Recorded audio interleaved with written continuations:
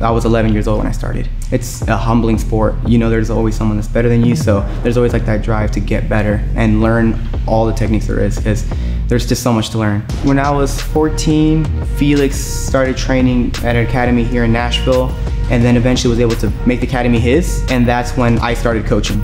As time went on, I started taking over my kids' class, and then eventually when I graduated high school, to teach my own adults class as well.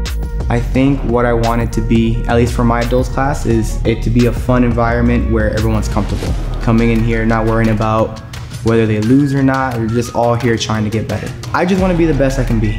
I want to try to get as high level as I can. And that way here at the academy, I can give my students as much knowledge as I can.